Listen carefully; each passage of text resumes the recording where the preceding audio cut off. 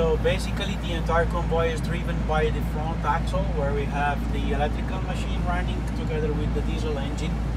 So the diesel engine is providing power to the generator is providing power to the electrical machine, and we are capable of driving the entire convoy. And now I show you the shuttling function.